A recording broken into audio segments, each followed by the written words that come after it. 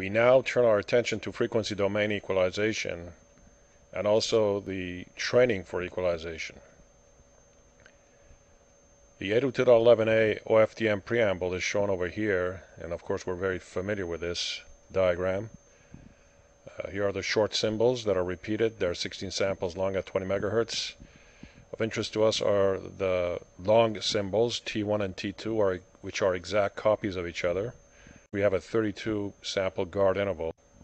During the acquisition phase, we achieve, after packet detection, coarse and then fine timing synchronization. So we actually need to be able to predict exactly, almost exactly, where the symbols T1 and T2 begin. Typically, due to multipath fading channels, there will be an ambiguity.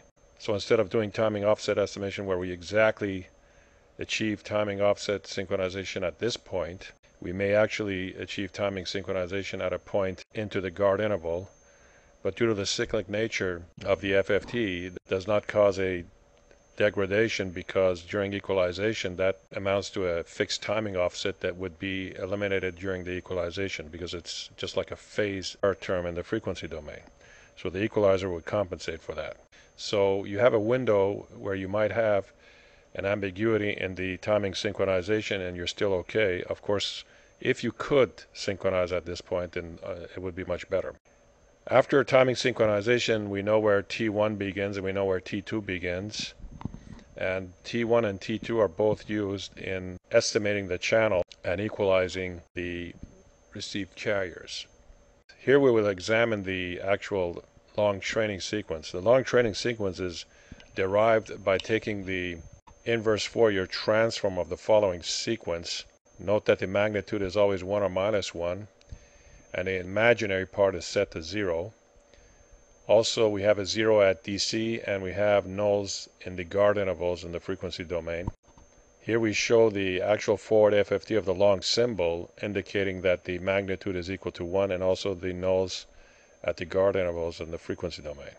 So the long symbol has a constant magnitude, which is what we need in order to do channel equalization.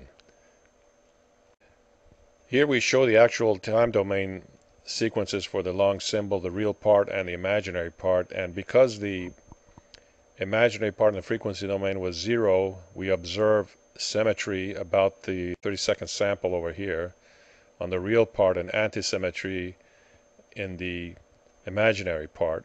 If we compute the magnitude of the long symbol, we see that it's symmetrical about the 32nd sample, which is to be expected. And you can use this sequence here to actually identify the long symbol. Here we indicate how we will achieve equalization by actually using zero forcing on a per carrier basis. So the first operation is to extract the long training symbols after timing synchronization. Since we have two long symbols, we can actually average them in the time domain in order to reduce the effects of noise. Then we perform an input 64-point FFT in our case, and we obtain the carriers. This is a very interesting plot. We have the actual carriers, which indicate the multipath fading channel, and we have deep fades at certain carrier positions. As you can see, the RMS delay spread was 150 nanosecond in this case.